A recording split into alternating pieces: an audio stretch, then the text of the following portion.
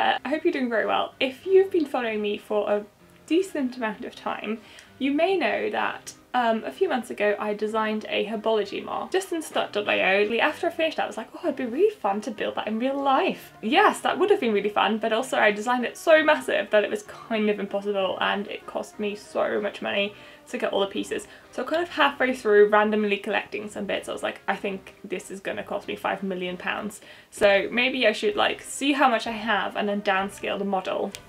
So what I've done is I've taken my original Herbology MOC and I started building it in real life and kind of seeing what bits I had and how I could make it look like the Herbology greenhouse, but by scaling it down, which is what I've now done, and it's pretty much complete. And I'm really, really excited to share it with you. Now, without further ado, let me show you.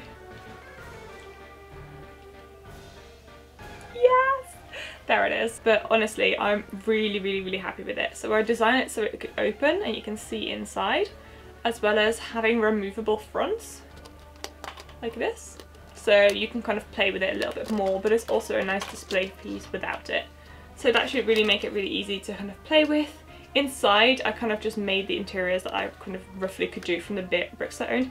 If you have really sharp eyes, you probably will be able to tell in my close-up shots as well that I'm missing a few bricks still. I'm still missing the like pyramid-y things for on top of here. I still need 6 of that, and one of the hinges is grey instead of white. Basically, I was very focused on just making this with the bricks that I had, and I'm honestly really, really happy with it. I think it looks really good.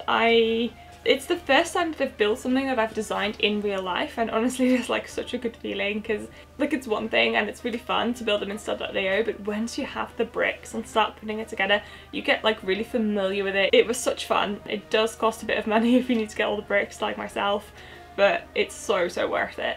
I did originally have more detail in like the greenery in here, but when I was building, I was kind of building with what I had, so I kind of just inserted what I happened to have lying around.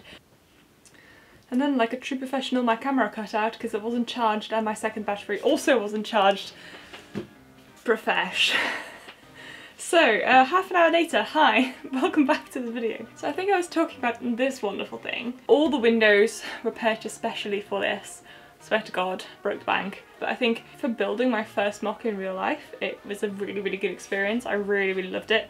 Also, like, it did not disappoint. Actually having it in my hands and just seeing it, it's so satisfying. All in all, I can highly recommend the experience of designing and then building your own MOC. It's great, it's costly if you haven't got a large brick selection, but it's so much fun. And yes, so if you're interested in instructions for this, I will do my best to create them and upload them. Who knows, maybe by the time I upload this video, no idea when I'm going to be uploading this video anyway, so that's on its way.